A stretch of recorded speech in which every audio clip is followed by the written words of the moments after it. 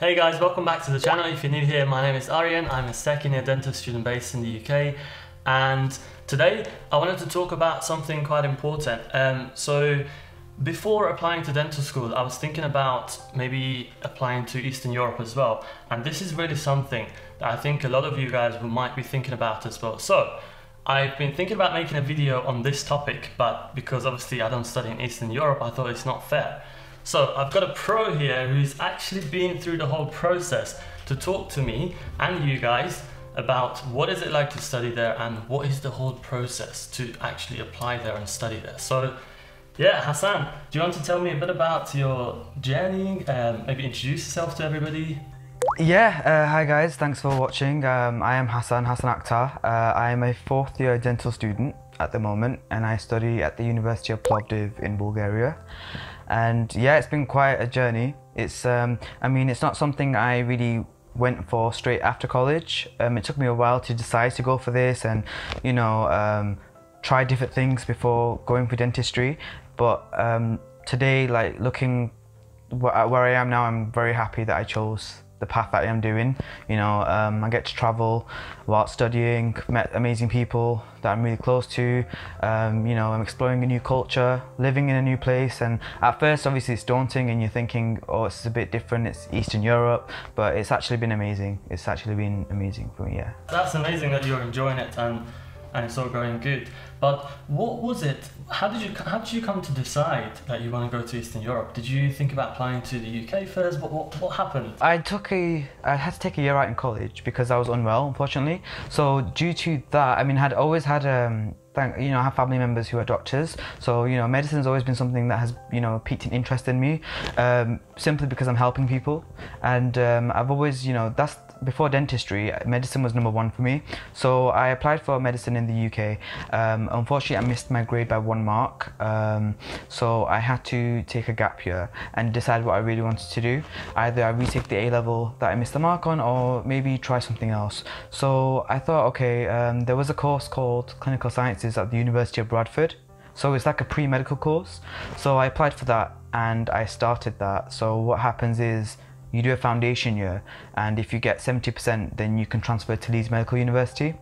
And unfortunately, in that year I was unwell again, so that didn't work out. So then I thought, okay, you know, lurking at the back of my mind, the option of going abroad was there, but it wasn't something I was ready to accept, like, let me do this. So at that time, after that first year at University of Bradford, I thought, okay, let me apply for Varna, simply because I like beaches. So I thought, okay, this looks like a nice place to study. So I did apply and I did get a place, but I also had another chance at Bradford University. So you can do another year and transfer to second year medical school of Leeds. So I thought, okay, let me stay and do that. Plus I had like a lot of good friends at Bradford, so I thought, you know, let me just stay put and see what I can do with this. So, and that was one of the best years at uni for me. Like, it was amazing. We've done, you know, we got to dissect cadavers at Leeds University. I got to meet a lot of, you know, professors and learn with them and teach as well. And it was just such a great experience for me. And it was very, like, we were literally learning year 1 of medicine. So it was something a bit different to what I've done before. And then I was like, I really want to study medicine. You know, I was really interested in nephrology and the kidneys, even visited patients who were on dialysis. So that was very interesting. So I got the grade for that year, but unfortunately I didn't get an interview. It's very, very selective and it's very competitive. You know, 80 people going for something that's only 20 people can get into is a bit, you know, difficult. So I thought, okay, what do I do now? And you know, a lot of my friends were staying put to finish the degree, and then you can apply for medicine postgraduate, which I was going to do. But you know, I sat with my family, and you know, dentistry was, I had never said it to them, but it was always something that I was interested in as well. Only because even with medicine, I like things about aesthetics and making people feel good about themselves. So if I did go into medicine, that would be something, for example, cosmetic side of medicine is something I'd go into. So dentistry is very cosmetic. I feel like there's so many things you can do with that. And I just had a moment in my life where I just thought about it, and I thought, what do you want to do now? Like, think seriously. You have 2 options. You either go abroad and study dentistry, because unfortunately there wasn't any option for me to do dentistry in the UK. There's no like foundation courses, because for the foundation courses they only accept people who haven't done science A-levels, and I have. So either I stay put, do medicine, or go abroad and do dentistry. So, you know, discussing with my family, who are very supportive, I came to the decision to go to Bulgaria and start dentistry. And I spoke with a lot of people who are dentists, and you know, I just weighed up my options and thought about myself and what I wanted, and yeah, it started then in 2017. I applied. I mean, that's interesting. You say you actually started doing pre-medicine and you were fully going for medicine, and then you suddenly decided, no, you want to go back and do dentistry now. I was actually thinking about doing medicine myself as well. I actually went and did work experience as well, but it was sort of during the work experience that I was like, this isn't for me. Like, there was just something from talking to doctors as well. I mean, medicine is amazing. That, you know, you help people. There is all sort of different ways, different sort of professions in medicine, different specialties. If you're interested in manual dexterity, there's definitely, you can go into surgery. But for me, there was this working on call that I didn't really sort of enjoy. I wanted to be in a sort of situation where you actually have time and you can focus on have a life as well as, you know, enjoying the whole medicine or healthcare side of things as well. So yeah, and did you apply to dentistry in the UK at all, or did you just did the pre-medicine and then off you go? You went to Europe to do dentistry? I mean, no, I mean, with the pre-medicine, I would still have a lot of options. So, for example, if I had, my plan was originally, if I didn't get into medicine from foundation year of clinical sciences and year one of clinical sciences, the direct transfers, then I could do 2 more years, finish the degree and apply for postgraduate. With that, I could have applied for dentistry as well. So that was still in my mind. I thought, okay, if I finish 4 years of this degree, have a degree under my belt, then I can apply for dentistry as well. So, you know, I always thought that was a way, but, you know, the thing that really pushed me to going abroad was the other aspects, not just dentistry. It was the fact that I love traveling. You know, I've been to a lot of, you know, I'm very fortunate with my family from a child traveling to a lot of countries, and it's something I've always wanted to do. I've always wanted to keep doing. So, you know, I had friends. I worked at retail just for like a couple of years, and I've made a lot of friends there, and they've all like been traveling themselves, so, you know, alone, without family and friends, and, you know, to mature themselves. And I've always, you know, I've learned from them what their experiences are, and it's something that I've always wanted to put with myself. So everything just came together. I thought, okay, wait, if I do go abroad, these are the experiences I can have, and it's something I've always wanted to do. So that's what really pushed me to go into Bulgaria to do dentistry. I mean, of course, I want to do dentistry. It's something I'm now even more passionate about now that I've started it, which is something I'll explain later as to why I chose it, because it's weird. Like, I kind of went into dentistry knowing I wanted to do it, but didn't fully know if I would like it. So until I started clinics last year, now I know it's something I really want to do, and I'm very grateful I chose it, because I'm not gonna lie, when I saw my first patient, I was scared. I was like, if I don't like doing this, what am I gonna do? But no, I'm very grateful that it's, you know, come to this. And yeah, it's the traveling and learning about, I've met so many people who are Bulgarians and Turkish people, and I've even traveled to Istanbul with my friends from university 4 months ago, which was amazing, you know, and it was only a coach trip down. So things like this I can't do in the UK, you know, if I studied in the UK. So, you know, I feel like it's been a great experience so far, and I've got a couple of years to just do a lot more. Yeah, I suppose those are the perks of studying in Europe and sort of in an international place. And what was the entry requirements like? So when I applied, it's changed a lot now. I applied in 2017, now it's 2021. It has changed a lot from the students I've spoken to in the year below me. So when I applied, what they do is, they did this with mine as well, they use your A-levels and they convert it to their average, and everyone's ranked based on their A-levels. So there isn't a certain, oh, you need A, B, C or A, B, B, you know. It's more like, whatever, give us your grades, we will convert them to points in the European side, and you will be ranked based on that. So with that, you also have to sit an entry test. For us, it was an MCQ test, but not an essay test, which wasn't too bad. I mean, personally, I found it okay because I had done 2 years at university. I've done a lot of biology and a lot of chemistry, so it was something that I found okay. But you still need to prepare for it. But now I think they also do interviews and an essay, because a lot more people have been applying to my university in particular. Did you get to do the UCAT exam, or it was called UKCAT before that, would you say the entry test is quite similar to the UCAT exam, or is it a different test? It's completely different. This is purely biology and chemistry and physics. Purely. There's nothing. I mean, I've done UKCAT and BMAT. I had to sit BMAT twice for the Leeds transfer, and that was difficult, you know. But it was not as difficult as that. There's nothing like abstract reasoning or things like that. You know, you don't need to do things like that. And the whole application process. How did you go about? So, say I didn't get any offers in the UK, and I want to now think about applying to Europe. Where do I start from? What do I do? Okay, so the first thing I did, because I've literally been in that boat, I networked. So I went on the student room, and I went on. Back then, nobody on Instagram was studying abroad, so I didn't use Instagram. It was Facebook and the student room, and I tried to message so many students in not only Bulgaria, in Spain, in Valencia, in Hungary, in Czech Republic, and ask them how it is first. But to start, I went to an agency. I mean, when I applied to Varna, they told me not to go through an agency. They said it's much easier if you apply directly. But the thing is, you can do that, but you have to then translate all the documents yourself, and you have to know. I mean, I personally don't know where to go for that. You have to find out yourself and work out how much it costs. But with an agency, they kind of do all that for you. You pay a sum, and then But then, with the agency I was with, it's like, they just, I got there, but everything else I had to do myself. Find a place to live, which was, I mean, I found that wasn't too difficult personally, but a lot of people in my year weren't very happy about that. They expected the agency to do that for you. So, I mean, I feel like if you want to look for an agency, there's about 4 or 5 out there that do this.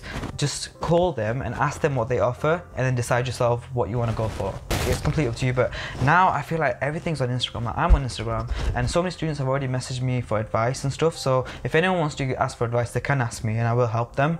And I'm already in Bulgaria, so I know where to go and who to speak to if you say want an apartment to live in, or how to get there flights wise, anything. So you can do a bit of both. You can go to an agent or ask somebody online.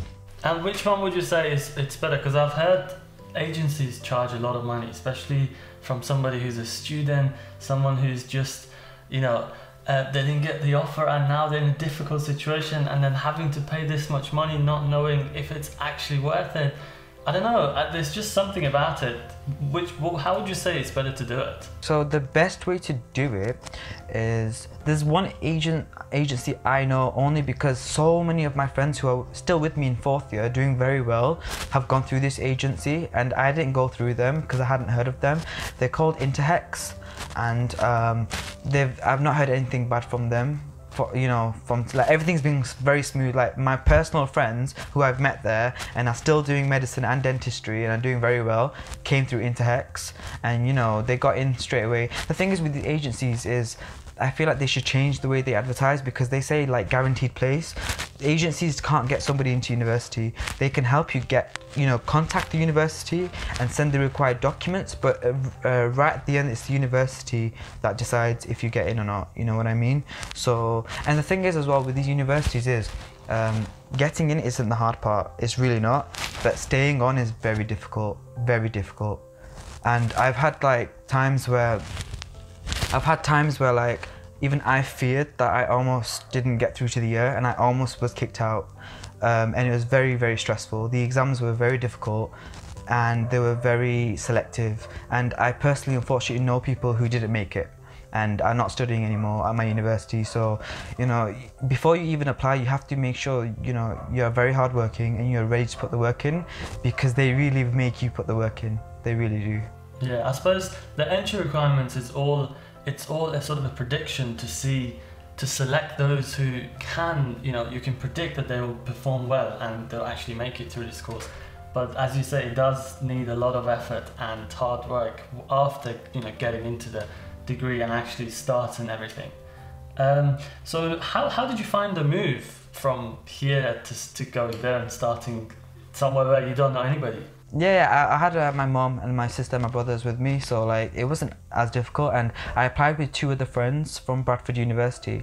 I remember there's a lot of us that wanted to go originally. We had a big group chat, but slowly people were just changing their mind and they didn't want to go, which is understandable. Even I was a bit scared of going. But going at first was a bit daunting. I mean, obviously I arrived at the airport, I arrived at the place, and I'm thinking, you know, for everybody like my family, oh, this is a nice place, you know, we're visiting. But for me, I'm thinking in my head, I'm gonna live here, can I do this? So obviously I looked around, and I had known 2 people, like I said, that applied with me, but they came at a different time, so I didn't really know anybody yet at the university. So I think that scared me more because I didn't know anybody. But living there, I think I should talk about when my family left and I started university and I was on my own. That was a bit weird to get used to. Obviously, like, and like I'm at home with you know, I have a big family, and now I'm like alone in this apartment.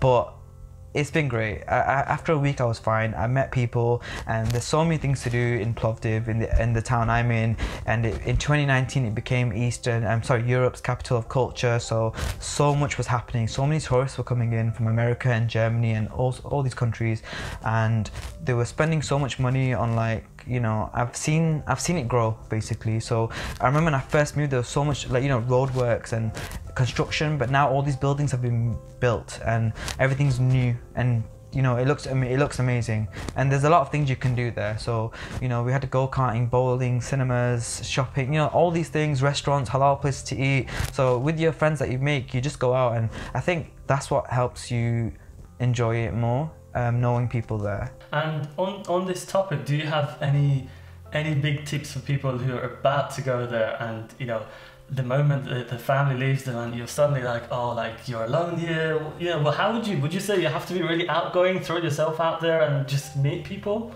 You don't need to do that. I mean, just first, before even throwing yourself at anybody or meeting people, take that time to adjust yourself. So go out, go to the local stores, talk to people. Most of the people, locals in Bulgaria at least, do speak English, and they do enjoy speaking to foreign people. So, you know, you want to go grocery shopping, go grocery shopping, find out where it is. You know, we have a Lidl, you know, everything's exactly the same as the UK. Go and buy your stuff, come back home, and then set your apartment up. It's pretty exciting. FaceTime the family, and then, yeah, if you want to do something in the evening, I mean, with the agencies, the good thing with the agency is they organize these like student meetups, so you will already have like a calendar, a plan. So, oh, at 7 p.m. tonight we're meeting at this place with all these students, and you'll be mingling, and it'll come naturally. So, you know, don't force anything, just go with the flow. And if you don't go with an agency, then just message people and ask them, oh, hey, are you also new here? Do you want to meet up? Do you want to go shopping together? Things like that. I mean, I did that. I remember one of my friends, who's now my best friend in Bulgaria, we worked together really hard. When I first met him, I said to him, I want to come to your place and discuss some things, because he was becoming the year coordinator or something. So I remember it was raining, and it took me about half an hour to find his place because I was so new to the place. But now it's just, I know where he lives. Do you know what I mean? So it's crazy. But, you know, things like that. So everyone's different, but do put yourself out there. Do meet people. Don't just stay indoors. That's my advice. That's pretty much the same as what you experience here. I remember the first day I went to university, the first thing I did was, you know, drop my bag. I got out to find the supermarket. That was the first thing, because you need food, right? Honestly, it is like, you know, you're literally a local now, so you need to get used to where you're living, where things are, you know, the surroundings. Know where the university is. That's the big thing. You do not want to be late. If you are even 5 minutes late to a class, they won't let you in. They're very strict. Well, at my university at least. So even 1 minute over the clock, one of the lecturers, she would look at the clock, and if I remember walking 1 minute late, and she says get out, and I thought, oh my days, I've now got an absence. And if you have 2 absences in the semester, you're not going to get verified. So, you know, they're very strict on attendance, and, you know, they're very military, like you have to be there on time. So I'd say spend that time to familiarize yourself with the surroundings and knowing how to get to university from where you live. Yeah, and I think, you know, that attendance is one thing about professionalism, isn't it? It matters when you're doing anything like medicine or dentistry, where you're going to become a healthcare professional. That is very important, and that's one thing in the UK the General Dental Council looks at as well. So the next question I have is, it's one of the probably the biggest in terms of importance. It's the biggest one, and it's something I was thinking about when I wanted to apply, and that was probably the one thing that's kind of stopped me, and it's about finances. in the UK, you get to apply for student finance and you don't have to think about anything, you know, that your tuition fees are going to be 9 grand. But in Europe, you have to pay that yourself. How does it work? How much is it? So there are no loans or grants or anything like that. It is basically 8,000 euros for a year, but they take it per semester. So you pay 4,000 as long as you pay before your exams. So for example, the first semester you pay before December, 4,000 euros, then you get a stamp on your book and then you can sit your January exams. If you don't pay, you can't sit your exams. And then it happens again. I'm now going into my second semester of fourth year, and then they expect me to pay my fees before May because my exams are in May. So then by paying my fees, I'm verified and I can sit my exams. So yeah, it's 4,000 euros per semester. They just it's just a bank transfer really, that's it. And the thing is, I mean, I get told asked by a lot of people, oh, so you study abroad, it's cheaper. Not really. I thought it would be, but it's really not. I mean, okay, 1,000 cheaper than 9 grand from the UK, fine, but then you're also paying for flights, you're paying for a place to live, you're paying for your living expenses and obviously enjoying and things like that, but then you also expect to pay for your books. So the university don't provide the books for you. They have bookshops, so they write the textbooks and stuff, but you have to buy them yourself. So and dental equipments and things like that as well. So, you know, I mean, I'm now going to go back and I'm treating patients, and although my university do provide the composite fillings, I prefer a more expensive brand only because my work comes out better. So I'm now going to spend myself on things just to make my work better. So it's things like that. You can use what university give you, but sometimes it might not be at what you like in terms of the quality, so then you have to go to the dental shop and get things yourself and look around yourself and pay out your own pocket. So everyone's different, but not saying it's bad. Like the university's equipment is still good. Like I've used it before and my work has not been faulty or anything like that. It's just I feel like if I get myself used to brands that I might be using when I'm working from early on, I'll benefit from it. So apart from composite, is there anything else you have to buy in terms of dental materials or dentistry stuff? No, we in second year we have a big exam. It's a 16-hour exam where you have to produce a denture from hand. This is the one exam that a lot of people unfortunately fail and don't continue with the course, and this is the one I was literally hanging by a thread. So you have to produce a denture from scratch, which they train you obviously to do, and that takes about half the time. I'd say 3/4 of the time, and the other time of the 16 hours is to do a wax up. So you have like a mold of teeth and you have to wax up, drip wax, and make the tooth anatomy perfect and let it occlude perfectly as well in the time given, and then they assess you on that and pass or fail you. So in terms of practicing for this, you have to buy your own equipment, like the wax needed for the denture rims or like the plastic teeth that you put in. So things like that are not too expensive. I mean, the thing is, you have to remember as well, you're in Eastern Europe, a lot of things are cheaper. I'd say the things that are not cheap are things that you'd use on patients themselves, for example composite. Because you know, depending on the brand, again, you have a lot of options. So like you can either go for the top brand, German brand, expensive, or you can go for other brands that are not as expensive but still good. So it just depends on the person. You don't have to do this, by the way. The university do give you everything you need. For example, you know the light curing machine? We have one in the room. We have 2 in the room, and there's 8 of us in the room. Now we've all got patients, so I'm there with the composite and I have to wait for the light cure to be done by somebody, sterilize it and then use it. And 2 in a room of 8 isn't that great, but what have I done about it? I'm now going to get my own and buy that myself, only because it's more comfortable for me. I don't need to, but I prefer to do that. So yeah, I feel like the university give you everything, but it just depends on the individual. If they want something easier, they can, if they want, get things themselves. And on the topic of money, what is the living cost like over there? It depends from individual to individual. Shopping wise, it's not that bad. I mean, for example, we are in the currency of lev, Bulgarian levs. So per pound, it's like 2.19 exchange. So times 2. So if I bring, for example, £10, I'll get maybe 22 lev out of it. So, I mean, it's all right. Grocery shopping isn't too bad. I'd say it's a little bit cheaper than the UK, but not crazy cheap. So I'd say similar. Again, apartments, it depends which apartment you choose. I mean, some apartments go for 300 to 400 euros a month, but then you can also go for 200 euros a month as well. The apartments you got to pay in euros rather than levs, because they know you're from the UK and they want euros from you, so to live there. But then obviously electricity and water bills is all included. Again, it depends who you go for, your landlord, and yeah.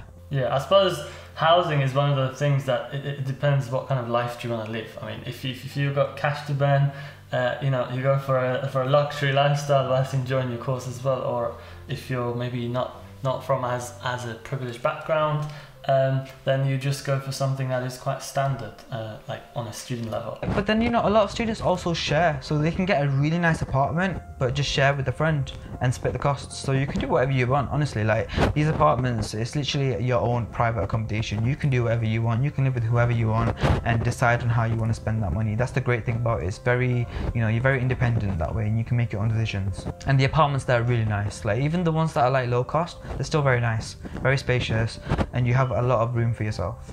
And how often do you come back to the UK to visit your family? What is a term like? Okay, let's start from the beginning of the year. So beginning of the year, you start maybe second week of September, and then that term finishes December, second week of December. But I sometimes go back in November for like 5 days. I can spare 5 days. If I have any absences, I'll make up for them with my teachers. You just discuss it with your teachers and you say, can I take these days off? I'll make up for it. I'll write these essays for you. They'll say, okay. So if you have a good relationship with the teacher, you're fine. So yeah, I'll come back for 5 days, see everybody, have a, you know, just chill, eat whatever I can. Then I go back to Bulgaria, finish the semester, and then second week of December is when you come back home, and obviously you've got Christmas. You need to prepare for your exams. So you're not just chilling as well, you're studying here as well. And then January, you got to fly back to sit your exams. So for example, if you have like 4 exams, you're there for like 2 weeks-ish. Then after the exams finished, you have 2 weeks holidays. So then you come back again to the UK. Well, that's what I do. I come back to the UK again, spend my 2 weeks here just relaxing, and then I fly back to start the second semester, which is February to end of April.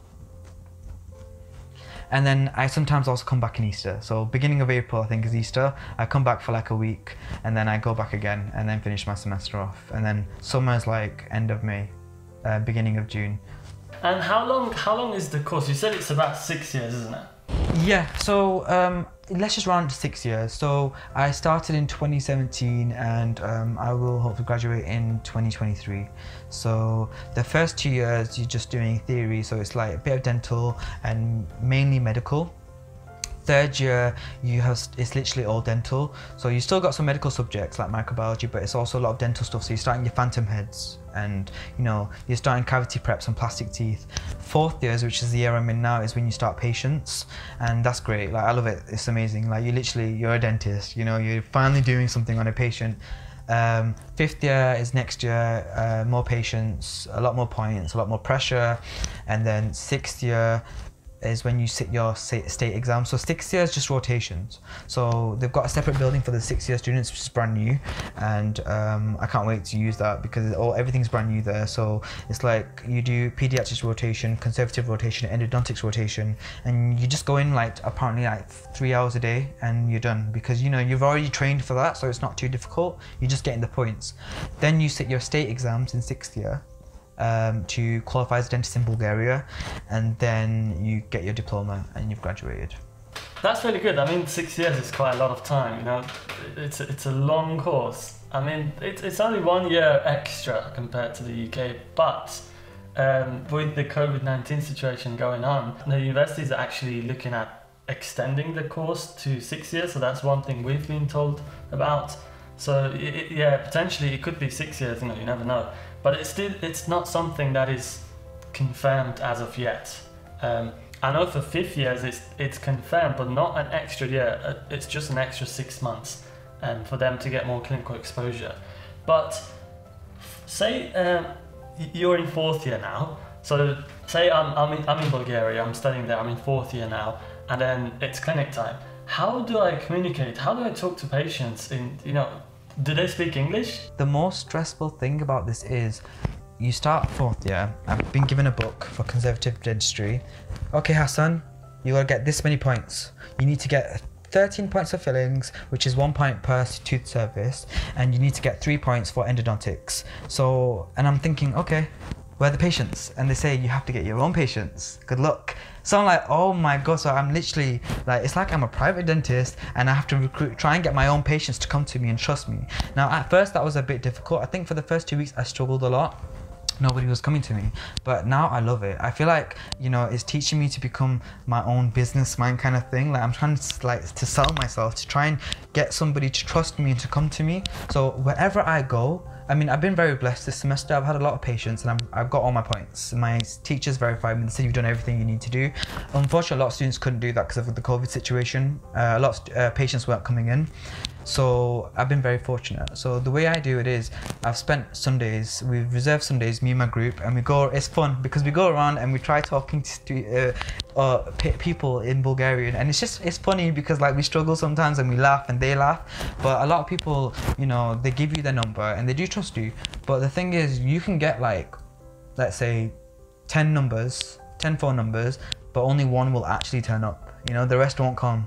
They'll say they will, but they actually won't come. And that's a bit stressful because then you're sat in clinics without a patient and the teacher won't do anything, you're just not going to get signed for it, you know? So you've wasted a day in clinics and you only have 1 day a week for this, so you can't waste time, you need to get these points before the semester ends. This year, they've been okay, they've been lenient because of COVID. They said you don't have to get all the points, but I still wanted to get all the points. It's something, I feel like I don't want to waste my time in the clinics, I need to get the experience. So funnily enough, the days where I actually went out to look for patients, I didn't get any patients. But let's say it's 10 p.m. I finish swimming. I go at 8 p.m.-ish, finishes at 10. It's dark, I'm walking home, and I see somebody walking down on my way home. I'll literally stop them. I'll be like, hi there, and do you need a free dental checkup? It's completely free, you can come to me. And I also use my Instagram now. So I say, follow me on Instagram, check out the work I've done, check out the reviews I got for my patients, and if you trust that, then you can come to me. And then they'll DM me and they'll be like, okay, I can come, can I come on this day and time? And then I arrange a time. So this semester I've focused on people who speak more English than Bulgarian, but I still practice with them. So one of the patients I had spoke very little English, but I was still able to say words such as, do you have pain? Or are you comfortable? And whilst I'm doing my treatments, after I do my treatments, I always ask my patients for feedback. What could I have done better? And I'm very happy because every single patient I've had have said to me that you're very caring. You every step of the way you ask if I'm okay. If I need a break, I can get a break from you. If I'm in pain, they can put their hand up. You know, I really treat them special. Like I ask them every step of the way. I mean, usually you'd think as a student I'm so stressed I need to get the filling right. That's true. At first I am stressed. I need to get the filling right and it's my first time doing it, but my 50% of my head is also focused on the patient's well-being. So I'm always stopping and asking and taking my time. And now we only have like 2.5 hours in the clinic room, so we have to finish before then.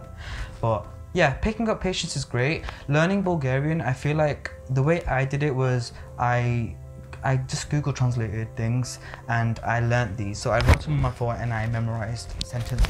And the thing is, when you try speaking their language, they really appreciate it. And they trust you even more because you're trying your best to speak to them. But if you really struggle, your teachers can help you. I mean, my teacher's amazing, she's awesome. I call her and I say, can you just explain this procedure just so they understand? I mean, I've tried to explain myself, but I want them to fully understand what I'm gonna do. And she'll just laugh, she'll say, yeah, okay, of course. And then they'll have the little Bulgarian joke about me, and then I'll be like, what did you say, what did you say? But no, it's totally great, it's totally fine.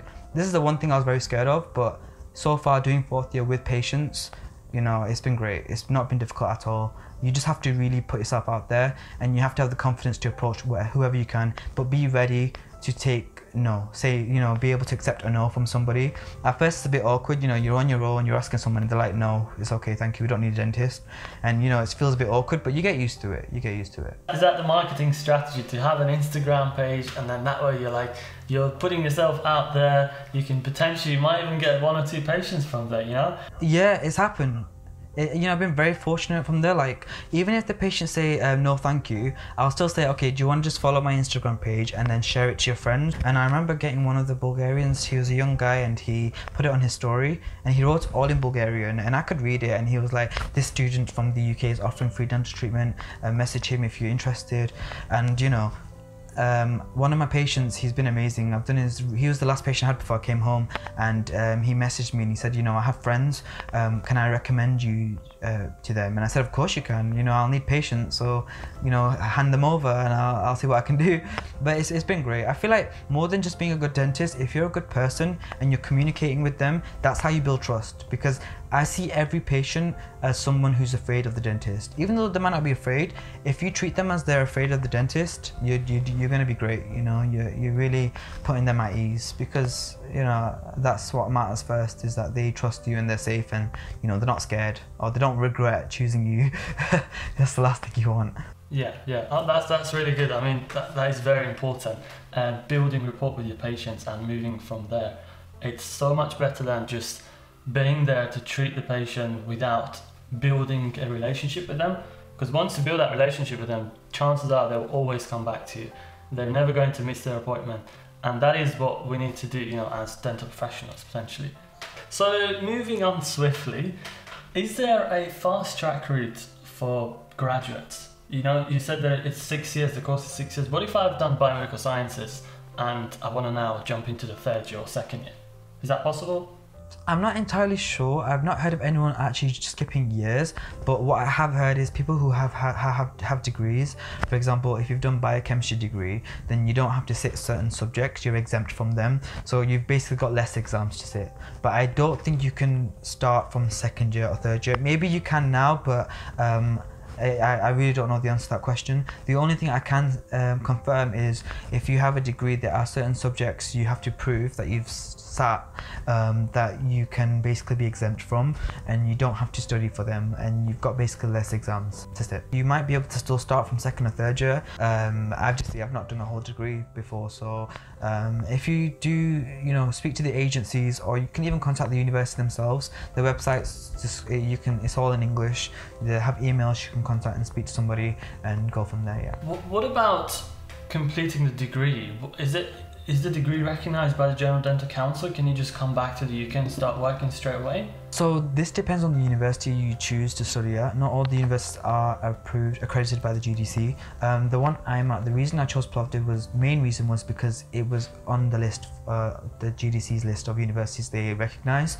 So I wanted to be 100% sure.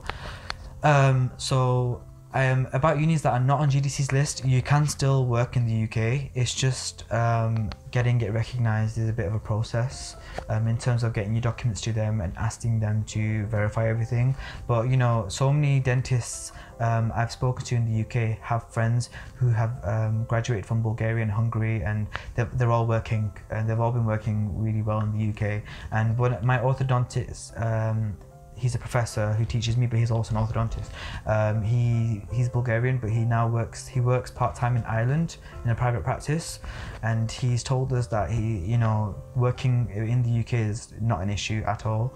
It's just you need to just get the documents ready and get them all translated, then you get your license number. And do you think that there are stereotypes in terms of when you apply for a job?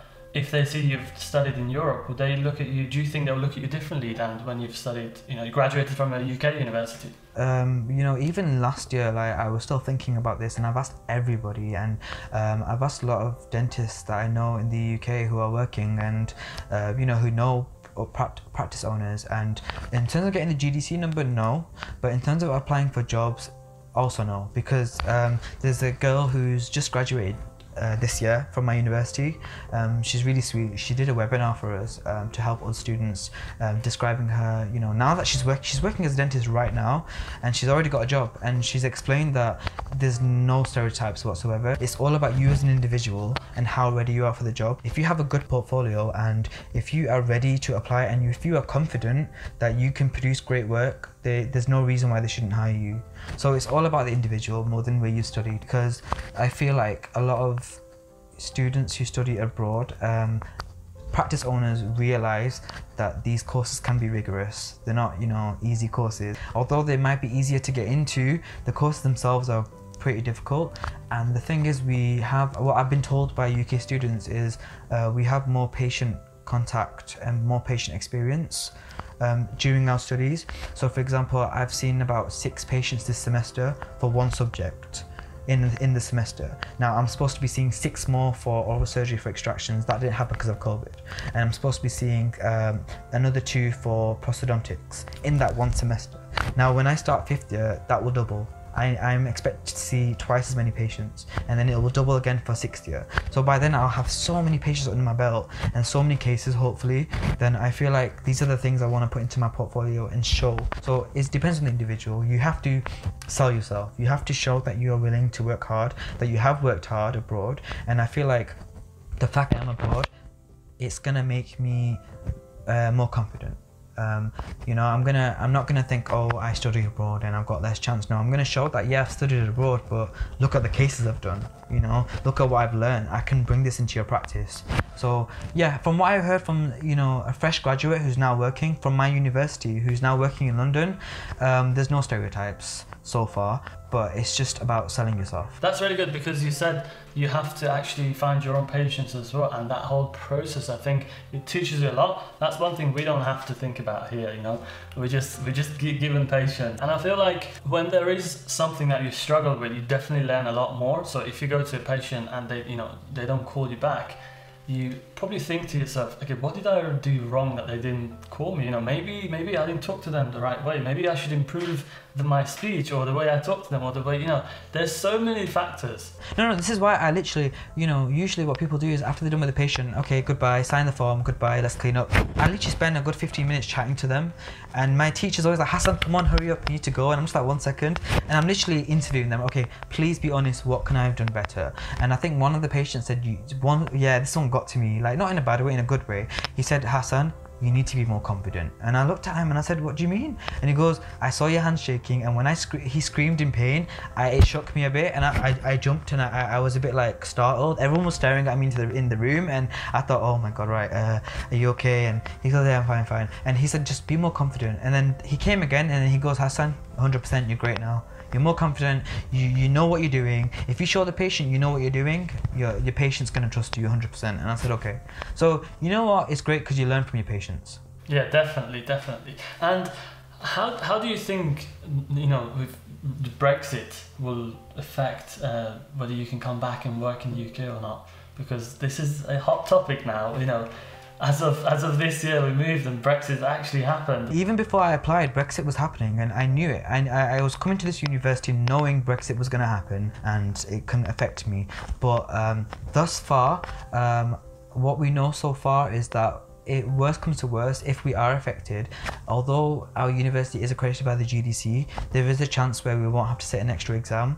But worst comes to worst, we will have to sit the ORE exam. But, you know, we're examined so much in our university. In 5th and 6th year, they're going to be the biggest exams in the university. They're going to be huge, and a lot of content. It'll be 3 years worth of content per exam. You know, conservative dentistry, endodontics, 3 years of stuff in one exam, and I have to smash it, you know. And they're going to be my state exams as well, and these are my final grades that are going to be on my transcript. So I want to do really well in these. So imagine I spent all these months studying for these exams. What are another few exams going to do? I know ORE is a big exam, but this is the way I think. I see the glass as half full rather than half empty. I just see it as, okay, I can do another set of exams. If anything, if I pass this, I know I'm good enough. Yeah, I suppose when you really want to do dentistry, you know, we all apply, and we know exactly that we're going to have to do the UCAT exam, and it's a tough exam. We're going to have to get through interviews. We're going to have to see how many exams during this degree. And why do we put ourselves through? It's because we really want to do it, right? And it's the same thing. If you have one extra exam, that's totally fine. Yeah, exactly. And like, you think about it, you spent 5 years, 6 years studying, and learn one more set of exams just working in the UK. I'm pretty sure it's worth it. So, I mean, personally, I hope it doesn't happen. But if it does happen, I can do it. I mean, I spoke to my siblings, and I remember when it was announced, it was only a couple of months ago, where it said, you know, we might have to sit the ORE. I messaged my brothers and sisters, and they work as doctors, so, you know, they know a lot of people who have come from abroad, and, you know, from India and Pakistan, and they've had to sit these rigorous exams. And I said, oh my god, guys, I'm gonna have to sit this. But they said, you can do it. Like, it's just one more set of exams. Just get it done. You know, work hard at university and it'll be worth it. And I said, you know what? Yeah, you're right. And I thought to myself, yeah, I'm not gonna let this get to me. Let me just focus on one thing at a time. And Brexit will happen. It'll happen. If anything, I feel like everything happens for a reason. So, you know, I'm ready to take it on. I'm ready to take it on. Yeah. And This is one thing I've heard. I don't know if it's true or not, but it's one thing that I was thinking about when I wanted to apply to Europe, and that is corruption. Do you think there is any corruption there? I remember when I was applying, that was on my head. That was literally a hot topic on my head, the corruption. Because obviously my biggest fear was going abroad, studying, and then this happening. And that's not where a university I wanted to go to. But you know, I'm in my 4th year now and I've not heard of anything like that in my university. My exams are very difficult, you know. We have MCQ section. Okay, everyone says MCQs, you study for it, you're fine. You have an essay section, you gotta write an essay, fine. But then you also have an oral section. Now the oral is the most daunting part because they can ask you anything and they will keep asking you questions. And if you don't know the answer to one of them, they will send you home. They will literally say, go home. And it's happened to me. I've failed exams and it's very, very disheartening. Like, there's literally times where I've literally said, please don't fail me, to their face. And they just be like, get out. You're not ready, get out. And you know, at the time it was really depressing. And I'm thinking, all that time studying, I have to do this exam again. And if I don't pass this exam, I can't get to the next year. So, you know, I've had these stresses, but you know, and that's what made me think that this university really does push me, because that's made me work 10 times harder for my resit and I passed it with a higher grade. So, you know, from my personal experiences and the stress I've been through with failing exams in this university, I can't say there's corruption in my university because of how strict they are with me, you know. I've had professors literally tell me to my face, you don't know enough, you're not ready, get out, you know, in a very strict way. And it, you know, but it strengthened me as a person. And the biggest exam I'd say that really strengthened me was in my second year, end of second year, and I almost failed the year. I almost had to leave university because of prosthetics, the 18-hour exam. I sat it the first time, I didn't pass, and I asked why, they didn't tell me. They said, it's not good enough. And then I sat it the second time, 18 hours again, and I didn't pass.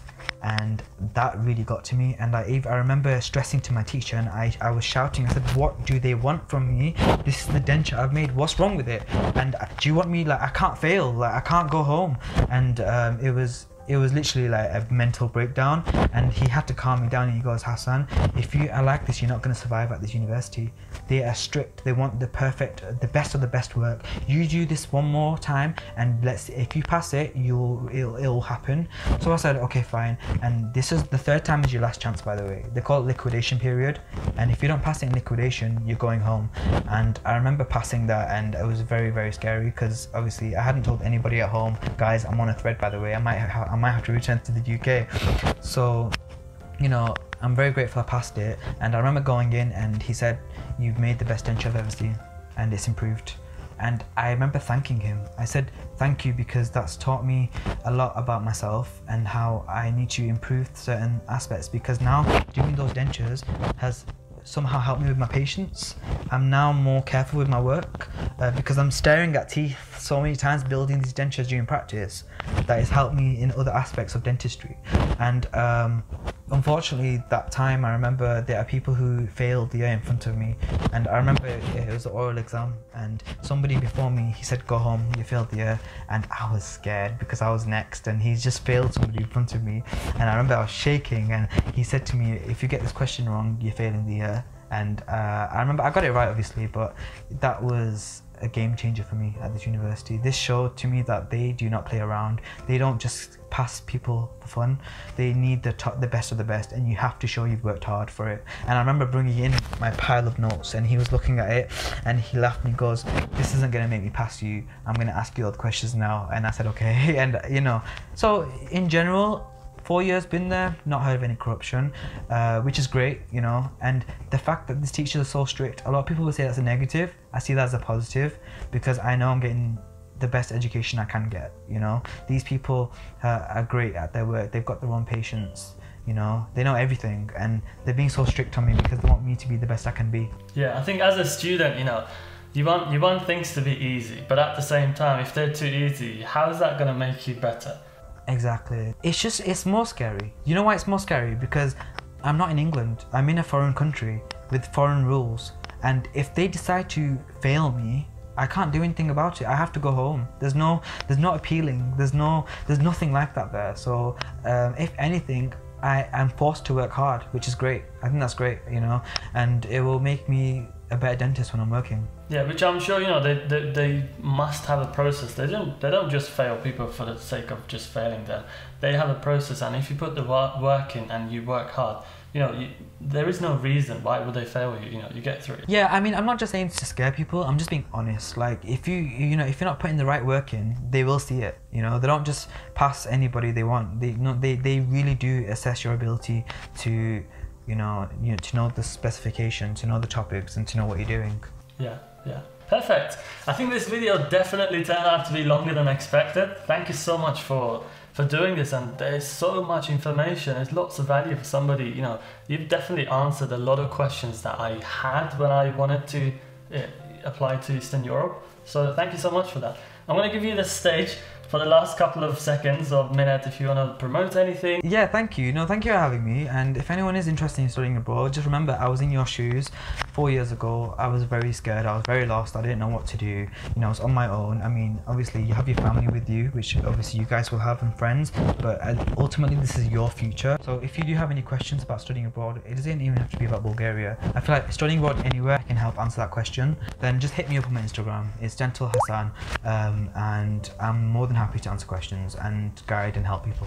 Alright guys, so thank you so much for watching. This is the end of this video. I hope you've enjoyed it and you actually found some value in it. If you did, please let me know by liking, commenting and subscribing to the channel. If you have any questions, I don't study in Eastern Europe, so I study at the University of Dundee, but I'm going to put Hassan's Instagram details down in the description box below, so check it out, and if you have any questions you can directly DM him and ask him whatever questions that you have. But yeah, thank you so much for watching, take care, and I'll see you guys in the next video. Peace.